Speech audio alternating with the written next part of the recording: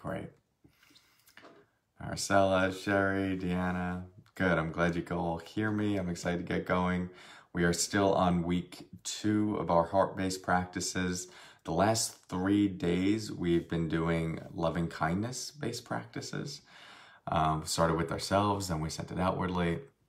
And then yesterday we did ourselves and outwardly, but without the phrases, we just did the visual images. So we're getting a hefty dose of one, loving kindness, but also just what it means to cultivate these heart qualities that are often talked about in meditation traditions.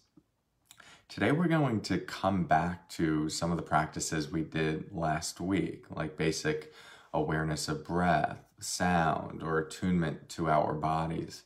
But we're going to try to infuse a quality of loving kindness into our awareness. And I'll guide you through what that will look like, what that will feel like. But just want you to have the broad map going into it. All right, so let's get started. You can find a comfortable posture.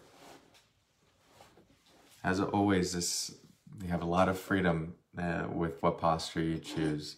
Could be sitting, could be standing, could be lying down, whatever works.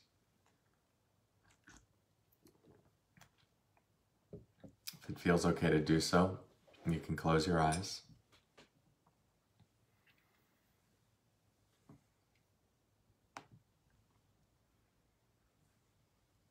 And we're going to start this session with the bells, but instead of just ringing them once, I'll ring them multiple times, potentially up to 5. And each time I ring them, see if you can listen to the sound with your heart. I know that can be a weird thing to hear or even understand how to do. We are all going to have our own felt sense of what that means, and that's what we're trying to connect with. What does it mean to tune into the sound of the bell with heartful awareness?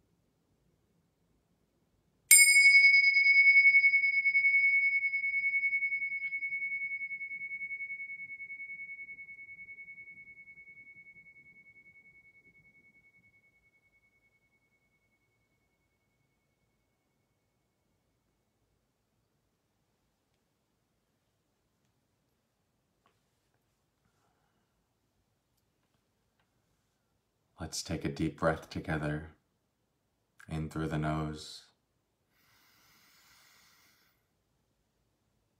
slowly out through the mouth.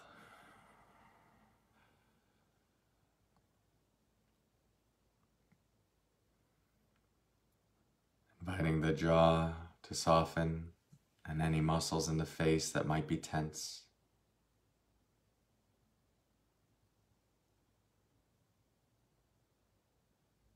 Inviting the shoulders to be at ease,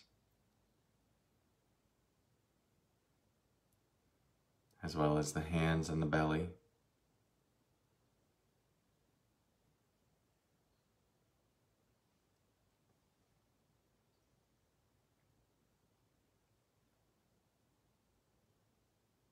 As the body starts to settle, we let the breath settle back into its natural rhythm.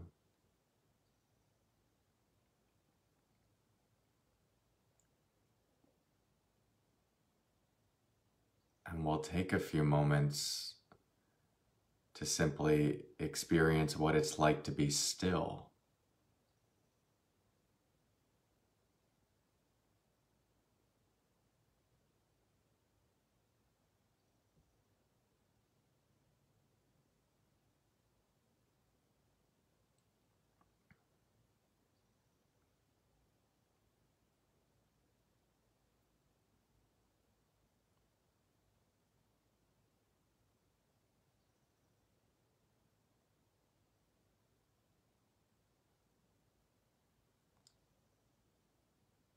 And what would it look like to be in this stillness with a loving presence?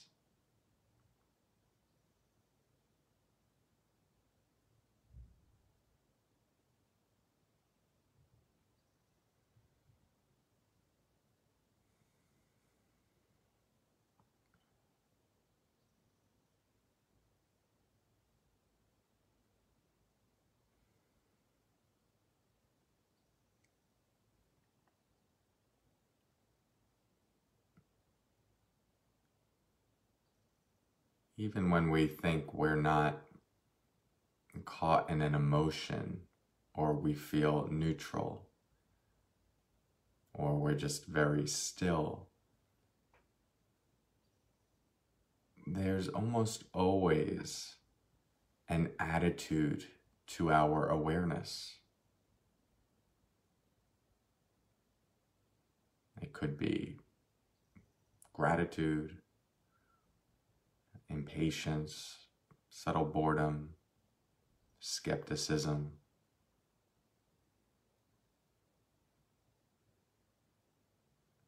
And so what we're practicing is just simply allowing that attitude of awareness to be more closely connected to loving kindness, acceptance, embrace.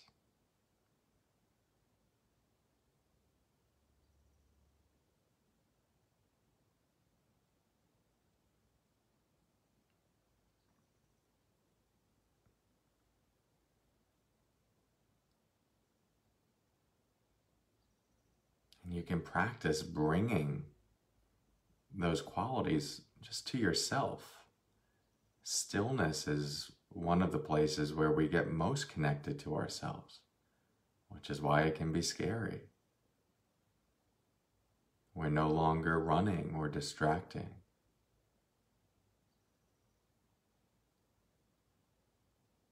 So as I'm doing this, I would just simply say, "Oh, hey, Cory. Good to see you today. How are you doing? And not a great night of sleep? Yeah, I know, that's rough. You're doing well. We'll get through it today." And so, whatever the felt sense of you is right now, first notice the relationship to that felt sense of you. Is it antagonistic, oppositional, embracing? And just see if you can be with it and welcome it and tend to it with this loving kindness. It might be with words, or it might be with a more silent mind.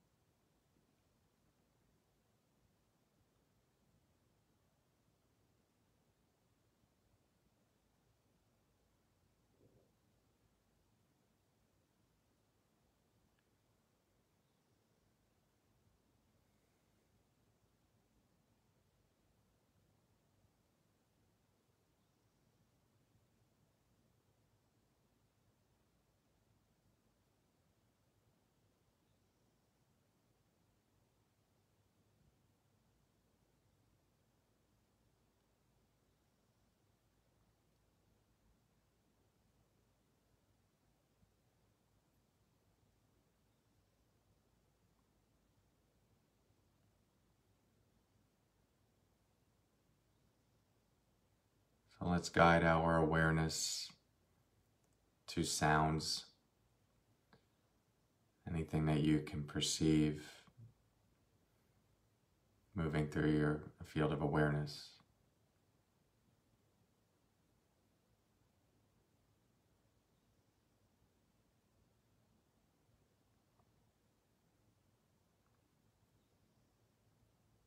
And again, we're relating to this sensory experience of hearing with the quality of loving kindness.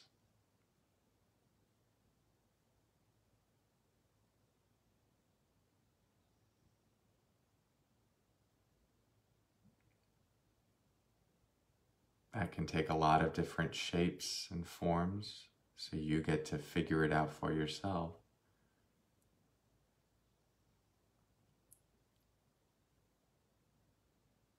But it sometimes, for me, feels like relating to the sound as if it were like a being. Hello, sound. Oh, thank you for coming through. It's nice to hear you. And just this soft appreciation for hearing.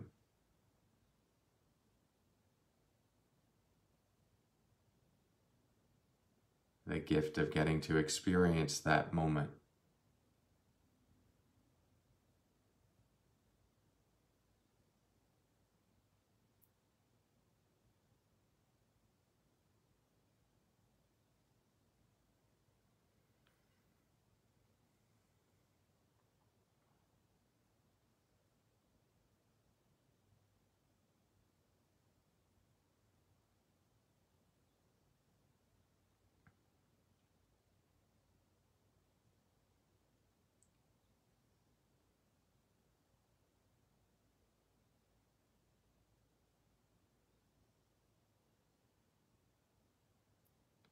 Sound is not doing anything to distract you.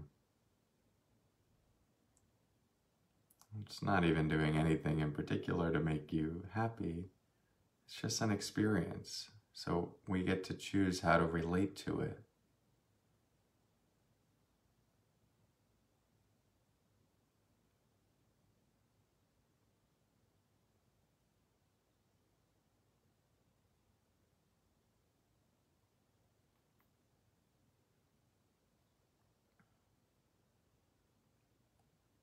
So let's shift the awareness now to observing thoughts moving through the mind.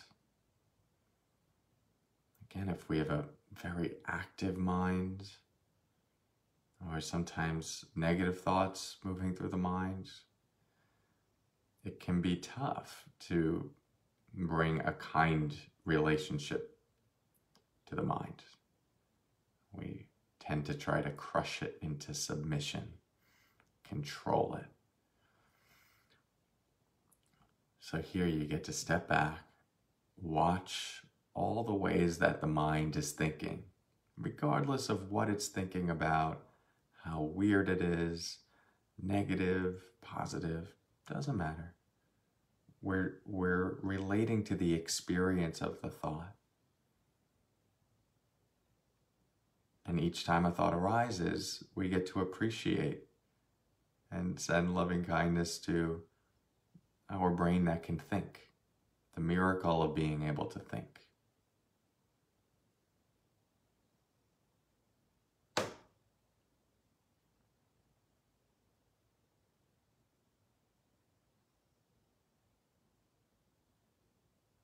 You could say, well, thank you, thought. You're doing such a good job. Thanks for showing up. I appreciate you.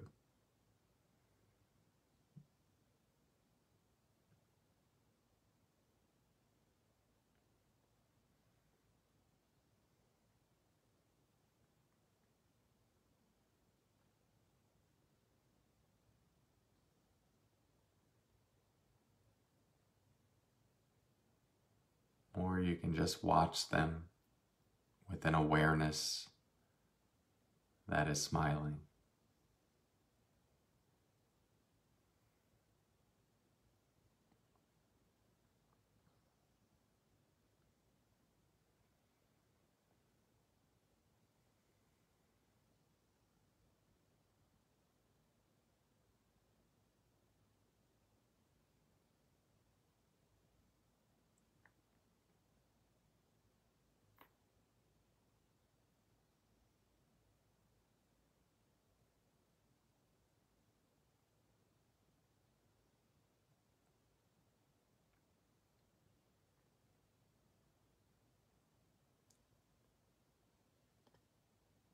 And lastly, let's turn our attention to the fact that we're breathing, that you're breathing.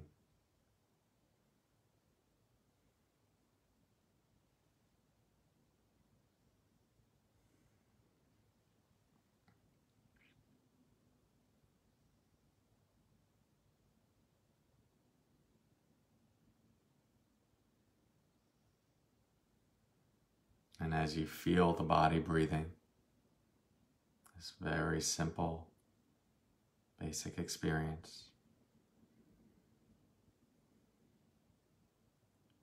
just trying to infuse that awareness with kindness, love, appreciation. There are so many ways we could focus on the breath. Annoyance, feeling being bored, skeptical that this is weird.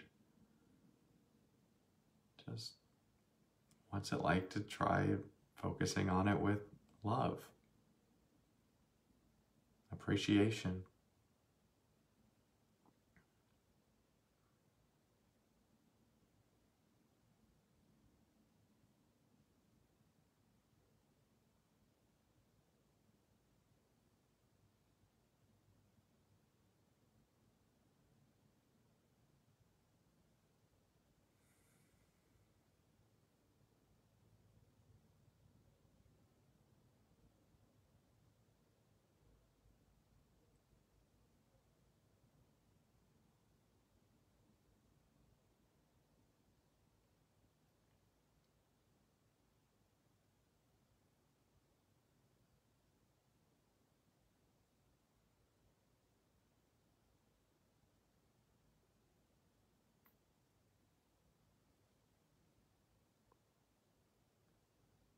In the final few moments of this meditation, you can set an intention that you'd like to carry with you throughout the day.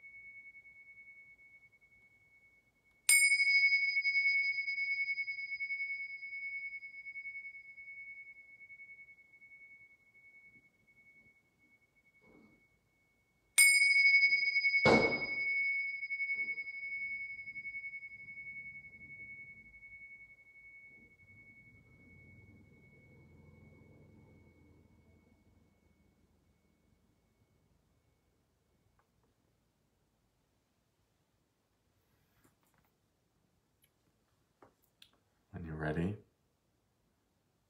reorient yourself and eventually allow the eyes to open again.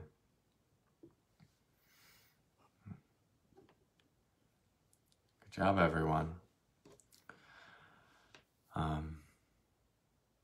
Feel free to share a little bit how that was for you in the comments.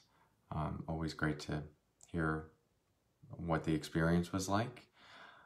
I'll talk just a little bit about the practice and some things related to loving kindness before we go. The first is, when you're focusing on the breath in the way that we did with that loving awareness, we want to also carry over that continuity of loving awareness into thoughts as well. So this can easily happen with any meditation where it's like whatever we're focusing on, we feel like we're doing it good then. It's like, okay, I'm with the breath. And then the thought comes up and it feels like an enemy to the practice that we're trying to do, the enemy to the right thing. And it's very important in those moments to hold the same quality of equanimity, balance, compassion, loving kindness to the thoughts. So that there's like this grace versus inhale, exhale, inhale, thought up, bring it back, right? Inhale, exhale, there goes the mind. Hi, thought, thank you, thought. Back to the breath, hi, breath, thank you, breath. It's not so much about being able to sustain the attention on the breath. It's about being able to sustain that attitude of awareness wherever the mind goes and whatever experience arises in the mind. There's not going to be any circumstance in your life where there's just one single experience. So if your peace is contingent upon the mind being fixed on something, or your love and ability to express your heart is contingent upon there being no distraction, that's it's not a good recipe for anything sustainable. So it's very important to just look at it practically. Like, what is the quality I'm trying to cultivate in the moments where it might be easy and then where it gets hard, and move with grace in how you bring that quality of loving kindness to those moments.